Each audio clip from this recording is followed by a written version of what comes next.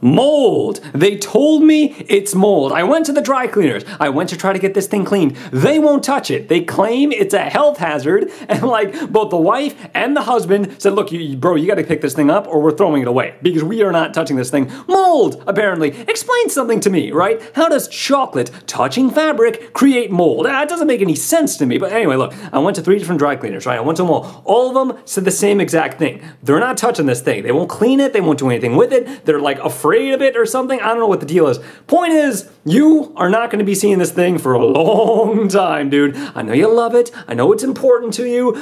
We got to figure something out. I don't know what it is. But for now, it's looking pretty clean.